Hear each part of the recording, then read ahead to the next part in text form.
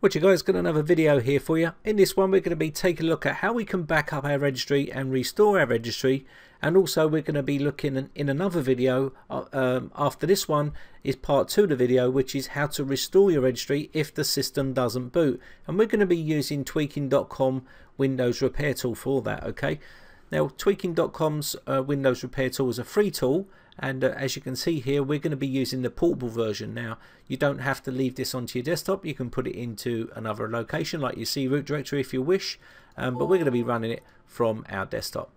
Now once we've fired this up, as you can see, we are running a Windows 8 machine, 32-bit, tells you right up here. Now this does this backing up procedure works with Windows Vista, Windows 7, Windows 8, and you can back up your registry by using this tab here.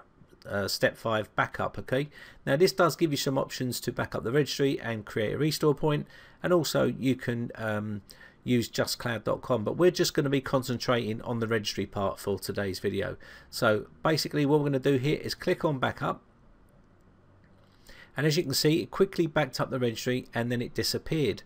Now where did that go? So what that's done is made a backup of our registry and put it into our C root directory. So let me just go down there and have a look. So as you can see here, there's a folder in here called Reg Backup. This is a folder it's created, and there you can see there's the bench computer, and there's a ton of folders in here. The reason why there's a lot of folders in here is because every time you back up, it will create a new folder, and it will give you the date and time of when you created that. So there's the date. The latest one is the 15th of the 7th 2014 at 18:14.31. That's the last one we created. Inside there will be all your information. You can see here DOS restore. That will be in another video. We'll cover that when the system is not booting. Okay, and you can still restore your registry to get it back up and running again.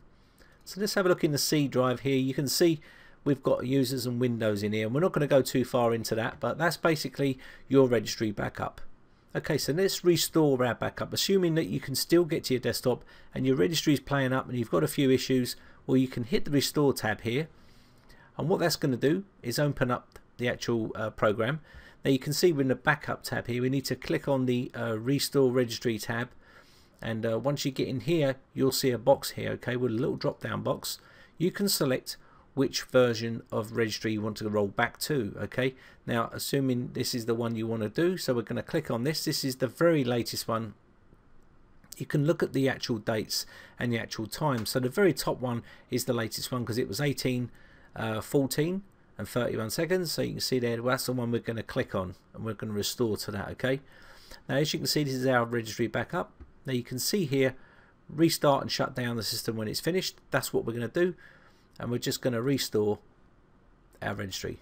It's that simple. Now this can get you out of a big jam. Okay, so we're just going to close this off, and this can get you back up and running if you've got good backups of your registry. Now it does take a bit of time before it shuts down and restarts, but it will do it. Just have to be a bit patient. And there we go, we're going to restart it now.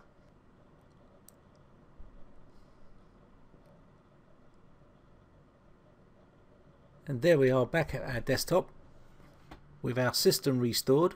So that's basically how you can restore your registry with tweaking.com Windows repair tool. It's a free tool to use, and it's a great tool for backing up and restoring your registry.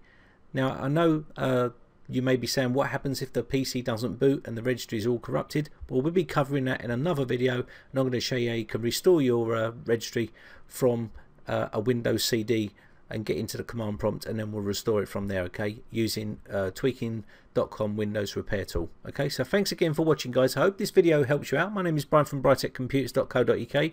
If you enjoy these videos, then hit the like button, guys. It really does help me out. And also hit the subscribe button if you want to keep up to date when I upload new videos. So thanks again for watching, guys, and thanks for your video ideas, and I shall see you again in the next video. Bye for now.